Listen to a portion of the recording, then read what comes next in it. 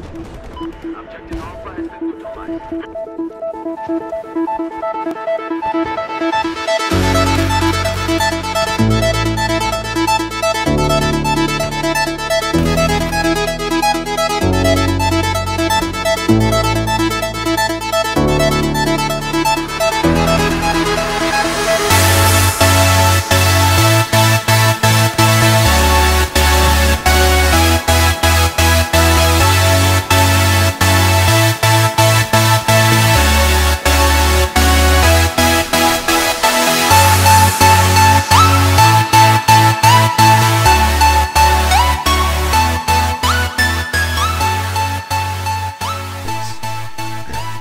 Hey guys, it's Zane here. Today I'm going to be doing another how to not be a noob video for Battlefield 4.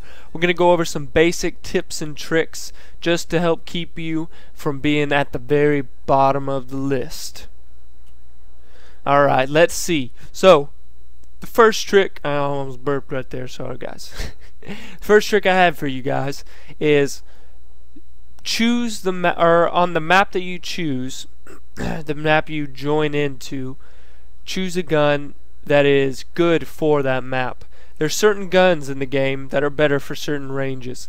The Scar H is better for medium to long range. It has a slow fire rate, so it's not going to be as good as such as the AEK for those close quarter combat situations. Today we're playing on we're actually playing at a test range, which is part of Paracel Storm. So we'll go ahead and go with the Ace 23. Ace 23 has a fire rate of 770 rounds per minute. It's pretty good. It's actually considered by most to be one of the best guns in the game. It's pretty good at close, medium, and long range. You can't go wrong with choosing the Ace. Let's go ahead and spawn in now.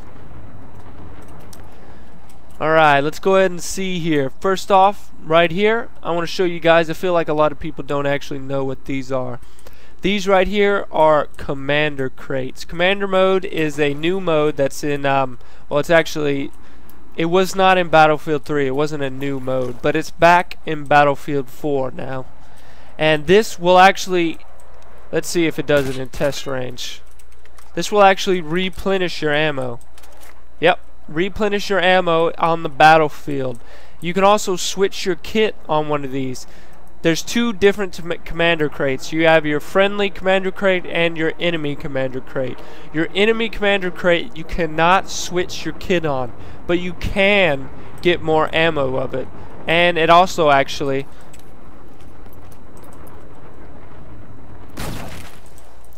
will heal you back up instantly. Well, not instantly, but it heals you fast. Alright. Now, let's talk about firing. Alright, here we're going to focus on managing that recoil. Alright? Now, a lot of people, they'll go, and I don't want to fuck up those clean slides right there. They'll go, and they'll just automatically hold down the fire and not countering the recoil at all. Now, as you notice there, my gun actually came up and slightly started coming to the right. Every gun in this game has a unique recoil. This isn't Call of Duty, guys. Fuck you, Call of Duty. No, I like Call of Duty, but this isn't a Call of Duty tutorial. Every gun in this game has a unique recoil pattern. It's best to learn the guns that you like the best to learn their recoil. This gun goes up, and as it started going up, it slightly goes to the right. Now, it's very easy to counter that recoil. So, now, as I start firing, I'm going to start pulling straight down and slightly to the left. Alright guys, let's see how this works. Now, you can see that the bullet spread is a lot better on this one. At the end, I kind of pulled it down a little low. But here's not. And then here is. Pretty simple thing to do. It's gonna, especially at those longer ranges. When it gets to the closer ranges, it's easier to spray a little bit more. And I'm out of ammo. Shit. Next tip. Always be watching your ammo. Alright, we're gonna try it again. We're gonna try it from a little bit farther now. Another thing to do, as you start becoming further and further away from the target, holding down the trigger is going to make it very hard to stay consistent with your aim. There's something called burst fire, tap firing, micro bursting. Alright guys, so you slightly just tap the mouse button, or if you're playing on console, tap the trigger to be able to get a much more accurate fire rate. Now as you do this, you still want to try to compensate for those recoils. Let's see if we can make the burst any tighter. Now as you can see, the further away you go, the more spread there is going to be on your bullets. That's why it's always best to manage that recoil as best as possible. Alright guys, now we're going to be going over peeking corners a little bit. I can promise you that if you do this, if this is the only thing you take from my video today, is peeking corners, that your KD will go up as long as you do it right. Lots of people you'll see just run straight Rambo out of a corner, and if there's anybody sitting here or sitting right there watching that corner, you're gonna get shot down instantly. What I want you guys to get used to doing is coming and checking those corners, peeking. Instead of just Ramboing out, check those corners. If there's a guy camping right there, pop him in his face. Let's see here. We're actually gonna make believe that this statue right here is an enemy.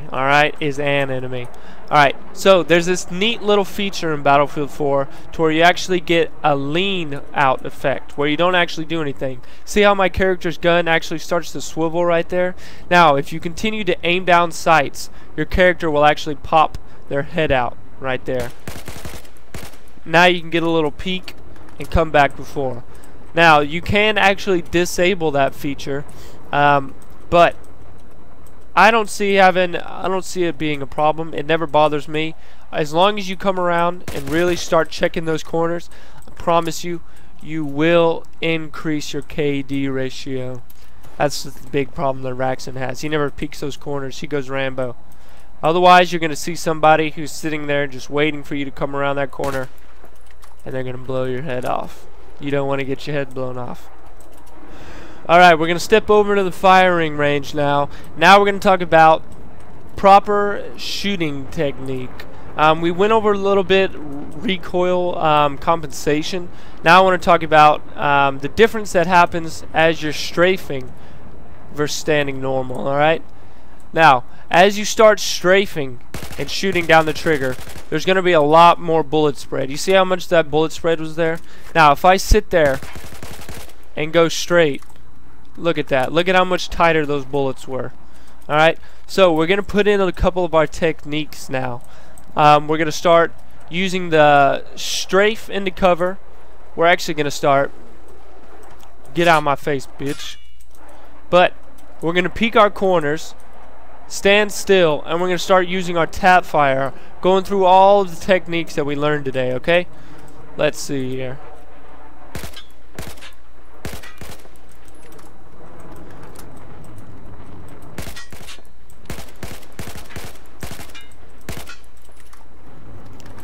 Pretty easy, guys. Alright, this is one of the most important things that I think you can do in Battlefield, any Battlefield game. Also, right next to peeking your corners. This and peeking your corners are the two most important things that I want you to do, alright?